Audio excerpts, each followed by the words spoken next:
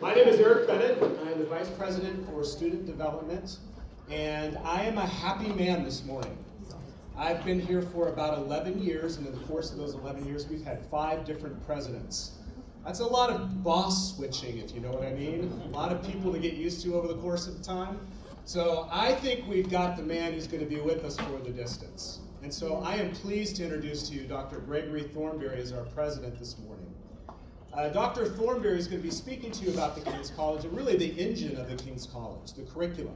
What makes us distinct, what makes us unique, what really drives us. That's going to be the topic of conversation this morning. And he's really qualified to do this as well. Just so you know, he was, and I'm cheating because I'm old, he was the Vice President for Spiritual Life, he was the Dean of the School of Theology, and he was a Professor of Philosophy at Union University in Tennessee. He is an author, he is a musician, he has a husband for 20 years now. That's right, his lovely wife is here as well. They have 2 children, and he has that certain New York City swag that you have to be a president of the King's College. So please welcome Dr. Gregory Thornbury this morning.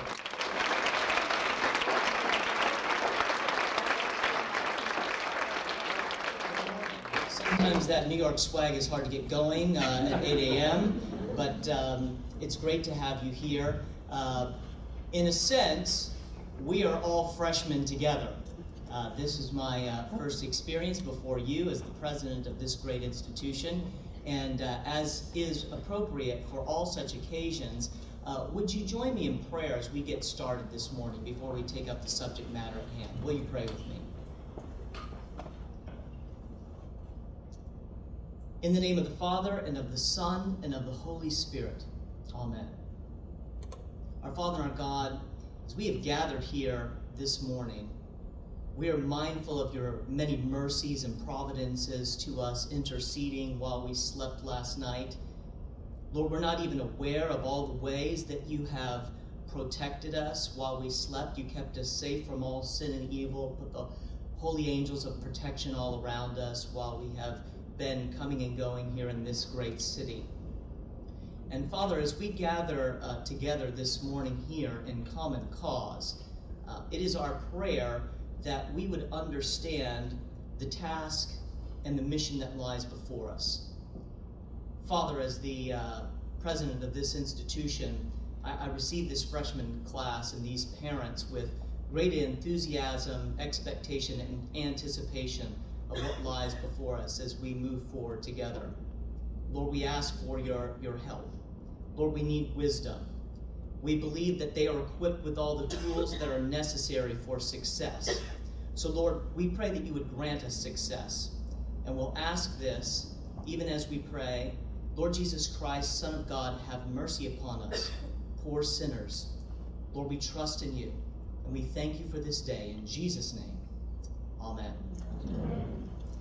Well, it is certainly good to see you all together in one place, and we want to welcome you here to the King's College. It was certainly a great joy of mine on Saturday. I didn't get around to all of the different buildings where you are living and get to greet all the different houses, but I made quite a few stops along the way and helped some of you move in. And let me just say at the outset here, it definitely buoys a president's confidence to see an incoming freshman class like this and to meet parents like you. So thank you so much for showing up and showing up on time and being ready to go. Now, I want to say a word about something that hopefully most of us were blissfully unaware about last evening. I understand that last evening there was an abomination of desolation of sorts that happened at the MTV Video Music Awards, which prompted one of our more savvy seniors here at the King's College to tweet that what she saw made her weep, this is a direct quote, weep for humanity and made her want to leave this country. Well, we hear you, sister. What I'm trying to implore this great company today is to encourage you to stay. We want you to stay in this country, and we want to explain to you exactly why we are here at the King's College and what we are doing here to be an important part of the tactics that it will take to shore up the foundations of our once great civilization. And my job here today is to tell you that we do that preeminently through the classroom and through our unique core curriculum experience. Now, in the spirit of Vince Lombardi, I want to hold up a football to you and say, this is what he did at the beginning of every season with the Green Bay Packers. This is a football. So I don't want to too hastily rush over what lies behind even the core curriculum, which is the mission and vision of the King's College. So let me read our mission statement for you, just so that we're all on the same page. You know, they always tell you in leadership training, assume nothing. So here's the mission and vision of the King's College. Through, and that's an important word, through its commitment to the truths of Christianity and a biblical worldview, the King's College seeks to transform society by preparing students for careers in which they will help to shape and eventually to lead strategic public and private institutions, and by supporting faculty members as they directly engage culture through writing and speaking publicly on critical issues. Now that's a good mission statement. It's certainly one that I can get behind, or else I obviously wouldn't be here. But I want to dig a little deeper there, sink down our roots, and ask the question, what inspires us around here? And simply put, what we want here at the King's College is to keep free things free. We want to keep markets free. We want to keep citizens free. We want to keep the church free. That's what we're about. So what we want to do here at the outset in new student orientation is to give you, as both incoming students and parents, fresh supplies of confidence that will raise up a new generation of entrepreneurs who will in turn be strategically positioned to help lift others out of lives of poverty. We want to hold on to the animating ideals of Western civilization in general and America in particular. Free markets, the consent of the governed, limited government. Because why do we believe in limited government? Because we believe, based upon a biblical worldview, that human beings are sinful. And as Lord Acton once said, not only does power corrupt, but absolute power corrupts absolutely. We believe in the rule of law and the sanctity of life, and we can enumerate more and more of these animating ideals. But here's the X factor. It is our conviction, and this will be one of your power words today, we are legatees. Do you know what a legatee is? It's someone who receives an inheritance. We are legatees of a great intellectual inheritance that comes from three ancient civilizations, Jewish, Greek, and Roman. But more pointedly, the best of what those three great ancient civilizations were about were preserved through the worthies of a Christian intellectual tradition down through the ages. And we are in their debt. We would not be here without them. And we believe that these animating ideals and ethics spring from the basic fund of stories that we find in the Hebrew Old Testament and in the Greek New Testament, as the philosopher Roger Scruton has observed. Now, there's no question, let's talk about the elephant in the room for a second. There is no question that higher education in America is in crisis. And it's for good reason. I don't know how many of you got up early enough yesterday to read the Wall Street Journal, but there was an interview between reporter Alicia Finley and Richard Vedder on what's gone wrong with higher education in America. Why have costs spiraled out of control and so forth? One of the things that caught my attention in that interview was that Richard Vedder was saying that there are now more yoga courses at Stanford University than there are courses on Shakespeare. So we've definitely lost our way. I mean, if folding up in a pretzel is certainly not as core to what it means to be a great civilization as understanding Macbeth, for sure. And speaking of losing our way, you can see that kind of aimlessness and directionless all over. Now, here would be a point of contact for you. Have you been to the supermarket lately? General nodding of heads would be appropriate at this point. Good. I just want to know that you're still with me here. What kind of magazines did you see at the supermarket checkout counter? Okay, you saw something about probably Kanye and Kim Kardashian, right? Their baby, right? You saw a string of tabloids and scandal sheets, right? Would you be surprised to learn that a generation ago, when you checked out at the supermarket checkout counter, people were buying what was available there on those stalls at the end was pulp nonfiction from a classically trained Austrian economist. That's what people were buying.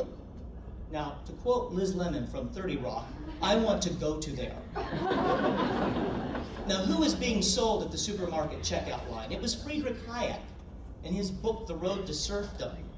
Now, I want to narrate a little bit of that story as we get to why we do what we do here and why we have the curriculum that we have. During the height of the armed conflict between the Allied and Axis powers in World War II, few would have anticipated that a book-length essay on political philosophy from an Austrian economist would have become an explosive bestseller among not the older folks, but amongst people of your age, the younger generation. And that's precisely what happened after Friedrich Hayek's The Road to Serfdom was published in England on March the 10th, 1944. Reflecting on the impact of the work, Nobel laureate Milton Friedman wrote that Professor Hayek's remarkable and vigorous track was a revelation, particularly to the young men and women who had been in the armed forces during the war. Their recent experience had enhanced their appreciation of the value and meaning of individual freedom. In addition, they had observed a collectivist organization, the Nazis, in action.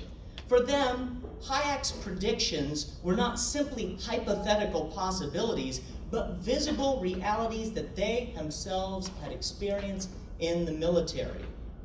Hayek offered an anti-socialist message that challenged the dominant left wing of public opinion that then prevailed in Britain and the United States. Here's a quote from that famous book. Few are ready to recognize that the rise of fascism and Nazism was not a reaction against the socialist trends in the preceding period, but a necessary outcome of those tendencies. Many who think of themselves as infinitely superior to the Nazis and sincerely hate all the manifestations of Nazism work at the same time for ideals whose realization would lead straight to an abhorred tyranny, unquote. The quality and impact of Hayek's thought can be gauged by the fact that despite the wartime paper shortage, The Road to Serfdom went through 5 editions in the UK in only 15 months. It was sold out in the United States and then was brought to a mass audience in condensed form by the Reader's Digest. That's pretty remarkable when you sit back and think about it. And then it became one of the most popular Book of the Month Club titles of all time. It provoked several replies in book form and was favorably reviewed by contemporary luminaries such as Keynes. Remarkably, John Maynard Keynes responded positively to it, and George Orwell. And it has been translated into some 16 languages, most recently in Polish and in Russian. Now, why did The Road to Serfdom make such an impact? Its key insight, setting to left-wing opinion, was that neither good intentions nor democratic institutions by themselves could prevent socialism from degenerating into totalitarianism. This, said Hayek, was because the replacement of competitive private enterprise by state ownership and central planning would have 2 inevitable and harmful consequences. First, it would concentrate power in the hands of a small elite of politicians and officials. Second, with the state controlling all schools, hospitals, printing presses, radio stations, and film studios, not to mention the production and distribution of food, clothing, transport, and housing, people would be in no position to criticize them or give them any sort of democratic account.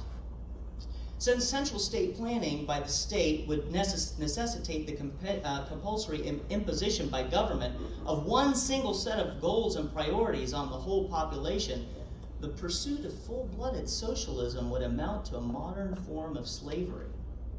Moreover, by creating a society in which all values and objectives would be subordinated to the unconstrained will of the ruling elite. Socialism would inevitably breed moral corruption by blunting the conscience of the individual and arousing the naked appetite for power. Sound familiar? And since a totalitarian system must always favor the most ruthless and unscrupulous individuals, this would in turn mean that the worst people would eventually rise to the top. Not the people in this room, just for the record. We're here to turn that story around. The truthfulness of Hayek's analysis remains relevant today because despite the collapse of the Soviet Union more than 20 years ago, and the collapse and discrediting of Nazi ideas, the West seems to be quickly forgetting the legacy of the 20th century. Which brings us to 56 Broadway, right here in the heart of the financial district in New York City. And it gives us a backdrop as to why we would have such a thing as a politics, philosophy, and economics core curriculum at a place like the King's College. Now, maybe some of you, I feel a little bit like maybe some of you are going through, now I don't know, the Brady Bunch is not something that you would have watched on television growing up. There used to be this show on television called the Brady Bunch. Maybe some of you have watched it on TV Land. Can I get a witness? Brady Bunch. One of my favorite episodes there was when Mike, the father, said to Greg Brady, his eldest son, he was getting ready to buy a car, and he said, "Caveat emptor. Caveat emptor, Greg, buyer beware," right? Buyer beware. So anytime you sign up for any project in higher education, caveat emptor must be your watchword, right? So what are you getting when you open the box of the PP&E core curriculum at the King's College? Well, let's stick with the image of a box for a second. And let's talk about the history of PP&E. It was started at a little school that, I don't know, maybe some of you might have heard of before, Oxford University, back in the 1920s, as kind of an update and a quasi-alternative to some of the more classical approaches to education. It was sort of a reboot of that sort of classicism. And it quickly became the engine that generated the great leaders in the UK. So going back to that box for a second, picture a box. Now, picture your mind thinking outside of it. That's what PP&E at Oxford was designed to do. And that's why it's the most revered curriculum still for undergraduate education in the world. But that still doesn't answer the question of why you have to be subjected to this at the King's College. And questions are important, by the way. Okay? Asking why is a good question. We want to train you to exercise your freedom in inquiry here. All right? And why questions are always good, because let me give you just a very humdrum, a normal example of how you can go from a very concrete question, asking why, concrete matter, to something really, really important. I remember when I was, years and years ago, I have a 10-year-old Carolyn. When she was about 4 years old, she was sitting at the breakfast table, and I poured her a box of Fruit Loops. Now, parents, you can, healthy parents, organic parents, you can judge me if you wish, but Toucan Sam was my friend at the time. It was how we were getting through, so how we were powering through, to quote Michael Bluth. And we were sitting there at the table, and she finished off her bowl, and she said, "Dad, can I have another bowl of Fruit Loops?" And I said, "Well, no, I can't have another bowl of Fruit Loops." And she said, "Why?" And I said, "Well, you know, too much Fruit Loops are bad for you." "Why?"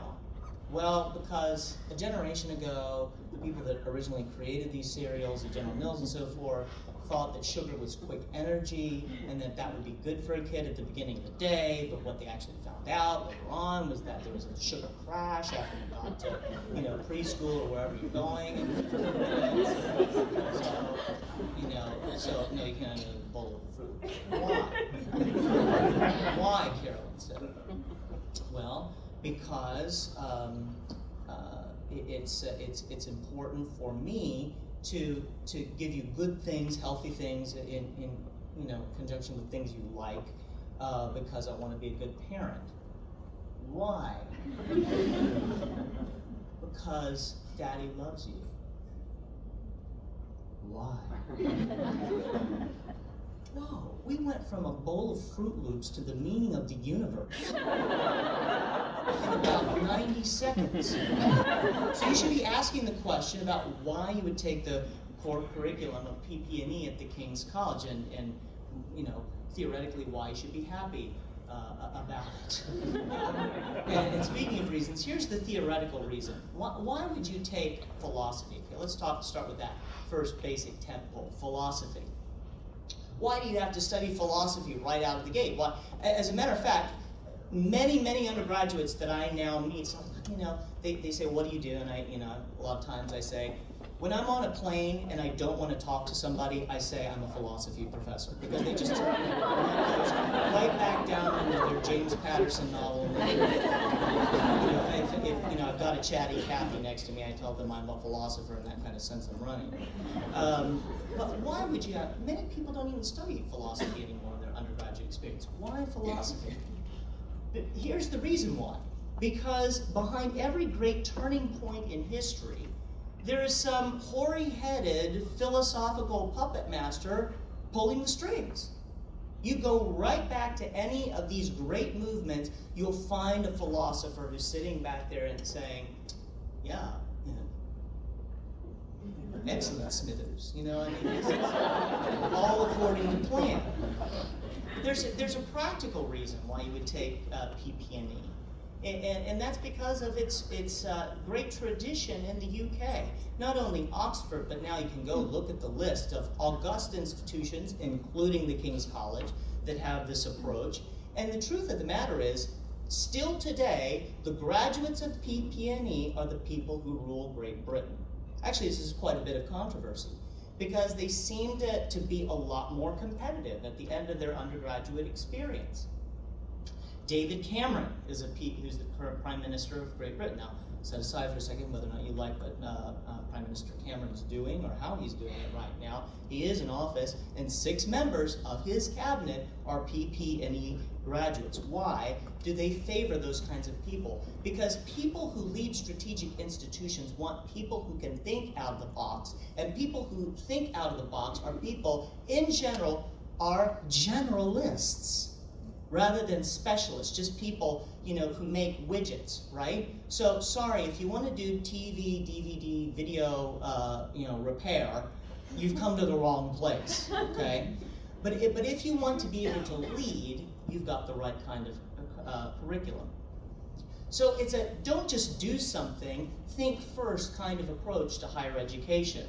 Now, from this core, you can pretty much go anywhere you want based on how you tailor your program, building out from there, okay? You can think about a life in the legal profession, in the law, life in government, higher education, or if you're in the media, or in the entertainment industry, or in the arts, pretty much anywhere you want to go. Service to the church and society is what we are about. Now, I mean, if you want to be a nuclear physicist, okay, maybe you'll have to redirect paths somewhere later on down the line. But pretty much in most circumstances, if you want to lead strategic public and private institutions, you've come to the right place. Now, some of you have already, some of you I know have not like, why is he going on about this core curriculum? I don't even know what it is. You know, I haven't even looked like, well, you're about ready to find out. So let me go ahead and pave the way a little bit for what's going on. You'll notice that your program is rather specified early on. There's certain courses that you have to take. Why is it so specified? Well, okay, the old dictum in management is this. You don't know what you don't know, right? You don't know, and I'm learning that as the new president of the college. You don't know what you don't know. So you're just going to have to trust us on this one. And I'm happy to answer more questions about that later on, but let's just drill down the list and give a couple of examples. Why do you have to take an aggressive course, a boot camp course in college writing? Why would you have to do that? Say, I had written composition in high school. Why do I need this again? Well, you need to do it again because we want you to be able to send the English language into battle like Winston Churchill did. Why do you have to take quantitative reasoning and calculus or something of the kind? Well, for one reason, you owe it to Gotthold Wilhelm Leibniz for coming up with the greatest all-time argument on the problem of evil. He was one of the early inventors of the calculus, but that's not really the reason. It's because the ancient Greek thinkers, like Pythagoras, saw that understanding the law-like operation of numbers was a reassurance that there was a divine order to the universe. Why a section on Christianity and society? It's like, I had a Bible class, and I've gone to church ever since I was knee-high to a grasshopper. Like, okay, all right. But what we want to show you is that any time the shroud of evil falls over a society, it's always historically been the Judeo-Christian advocates who have been there first to speak up prophetically on behalf of justice. Why do you have to take economics? Because there's a reason that societies are prosperous. There's a reason why we in this room are not in abject poverty. Although maybe some of the parents are feeling a little bit differently right now. But I reassure you, we're not in abject poverty. There's a reason for that. There's a reason why after decades of stunningly intractable extreme poverty, why now Africa, the African continent, is now lifting out of the bog. Why? It's because entrepreneurs are there on the ground helping people get control of their own situation and bringing the same kinds of freedoms that we enjoy here. Capiche? You got it? Capiche? All right.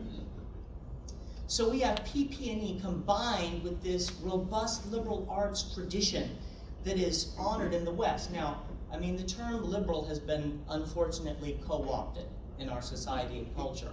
What are the liberal arts? They are those disciplines that liberate individuals and citizenries from tyranny. They liberate people. They keep people free. Now, I hope you won't consider me as being some kind of, daft-eyed, alarmist when I say that liberty in our own time is no longer something which we can take for granted. There are new encroachments at all fronts, encroachments on religious liberty. There are all kinds of specters of encroachment. The surveillance state has everyone on edge right now in our culture. The rule of law is something that no longer seems to be a foregone conclusion. We have daily fresh reminders of Proverbs 10:8 that there are evil ones who lie ready to ambush people in villages and places where they plot murder. The global markets, we see seesaw back and forth. Certain whole countries in the European Union are teetering on the brink of disaster. And when you trace it back to the origins for it, it always goes back to the integrity and character of the people who are in charge of the government and the financial institutions. And that is where you come in. Here sits the King's College, strategically situated in the financial district, right here on Exchange Place, a few steps away from Wall Street. So who's going to be in a prophetic position to give witness to our markets, to our legislatures, to our media outlets, and to the arts community?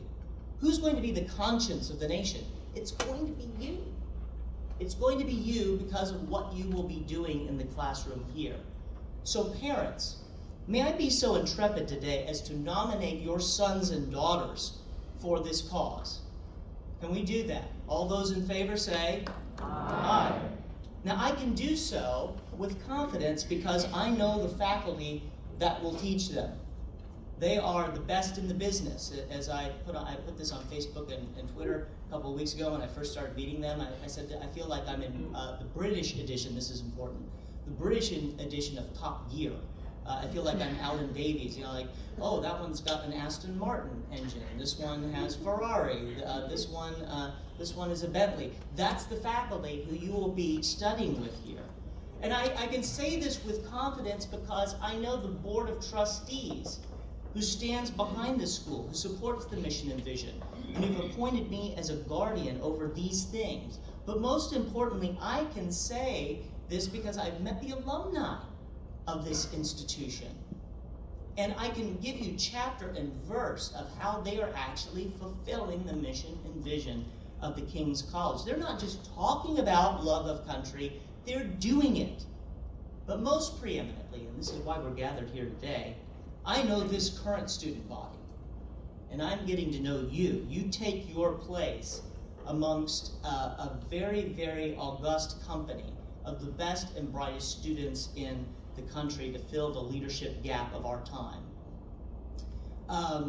We do not stand alone, we stand together. And behind us is this great tradition. They're the saints and the worthies and the great heroes of old. That's why we have the house system here. It's to remind ourselves that, you know, there have been a few important people who've led nations between Jesus and your grandmother. There are people who have done this and done it well and brought society back from the brink. There's heavenly hosts to avail ourselves to. We have access to the one true God who created men free, who gave our first parents the privilege of tending the garden, who commanded us to subdue the earth with infinite possibilities, and who sent the apostles Peter and Paul to Rome, then the greatest city that the world has ever known, and they did so without fear and without any sort of reservation about what they were doing, because they know the one who stood behind them. I would hope that this is the case. It is not too much for us to hope. I've been meeting several of you before we got together here. And someone said to me just up here at the front, as we were getting started today, I think that we are going to look back 20 years from now, we are going to say that a great renewal and Reformation movement and all of these things that we do here at the King's College, people going into government, people going into higher education, people going into the arts, people going into business and finance and government, and on the list goes, that the renewal and reformation of this society could be traced to the kinds of things that we're going here on 56 Broadway, here on the tip of the island of Manhattan, a place every bit as much to the air of birthplace of America as Jamestown. And we are arguably in the greatest city doing this. We are doing this in arguably the greatest city that the world has ever known. Now, we know that there are times of crisis, but the people who step up in the times of crisis are the kinds of people that we honor here at the King's College, these heroes. Some of you will remember 5 years ago. Parents, you will remember this. Students, you are probably still, I don't know, thinking about, I don't know, what were you thinking about at the time? Not Barney, but, you know, something post-Barney. But 5 years ago, we were in the middle in September of the greatest financial crisis that this country had seen in half a century. It's the Great Depression. New York Times, stocks plunge, dark Monday, fear grips investors. Do you remember those headlines? But here's the thing that we know in the light of all of that. Uncertain times can be a blessing in disguise. Let's keep the ground under our feet and walk just a few places from where we now stand and see what the history of our environs here in the financial district tell us about the nation's history. For those of you who are Doctor Who fans, climb aboard the TARDIS with me, and let's travel back to the fall of 1857, when financial fears were rampant.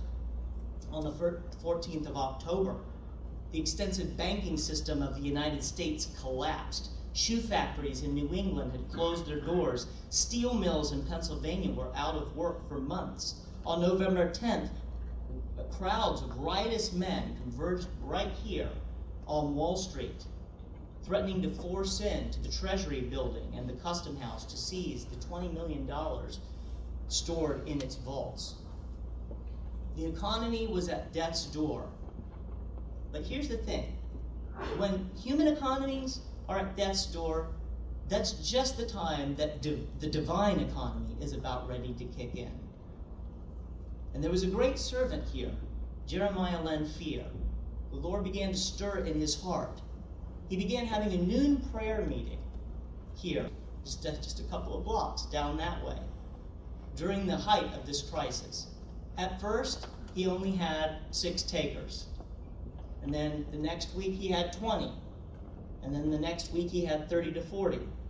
And then on the great day of the bank disaster on October 14th, over 100 assembled at the church. And before long, thousands of people were cramming into the financial district in prayer to pray for the city. Friends, we are in the city for the city. That is why we are here. And we are doing so with the kind of academic engine that it takes to get you to where you need to go. The combination of students rooted in the august tradition of PP&E and energized by the first principles that have, do, and will continue to be a blessing of humanity through the great Christian intellectual tradition. That is what we are about at the King's College, and it is our privilege and honor to receive you here and to count you amongst our number. Thank you so much for your kind attention to these remarks today.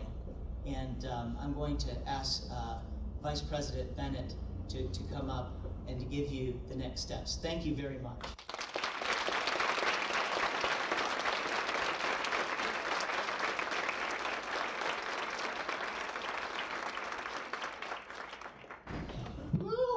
I'm glad to be a part of the King's College. I'm ready. I feel like we should get up and go march and like build something, don't you? Like, let's go.